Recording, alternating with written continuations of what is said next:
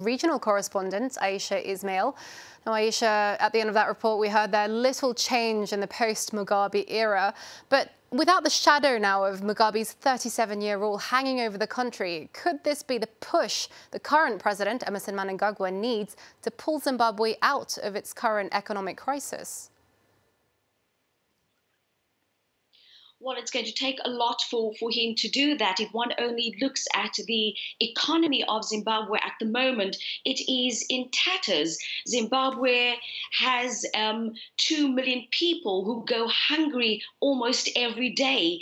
A cost of a loaf of bread is over $6, and Zimbabwe has more than 3 million economic migrants. So the country is in a complete as somebody described it yesterday at the World Economic Forum. And may I just take this opportunity to remind you that the president of Zimbabwe, Emmerson Mnangagwa, is in Cape Town at the moment attending the World Economic Forum on Africa.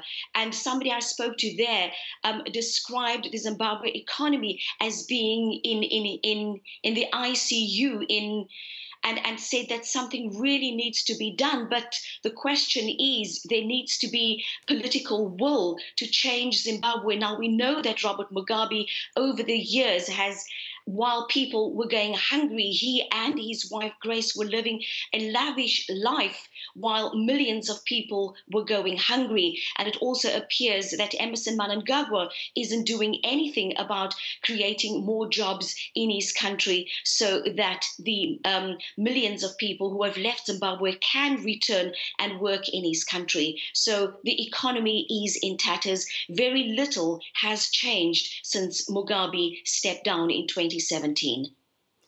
Now, of course, news of his death only breaking in the last hour or so, but I guess throughout the day when Zimbabweans, it sinks in that he is dead. I mean, how will they remember Robert Mugabe? Will they remember him as this revolutionary hero who fought white minority rule, or as a despot desperate to cling to power? Well, I was just reading some of the tweets on social media, and while Emmerson Mnangagwa described Robert Mugabe as an icon of liberation, one person wrote, "Rot in hell, Mugabe." Another person also wrote that there's no reason to mourn Mugabe and that he is the reason why the Zimbabwean people are suffering. So not a lot of kind words for the person who was described as an icon of liberation. And I'm sure during the course of the day, more people will be tweeting and taking to social media to talk about Robert Mugabe, who ruled Zimbabwe for almost 4 years. And just finally, I mean, we hadn't seen much of Robert Mugabe since his removal from power in November 2017. What had he been doing in those 2 years, sort of out of the spotlight?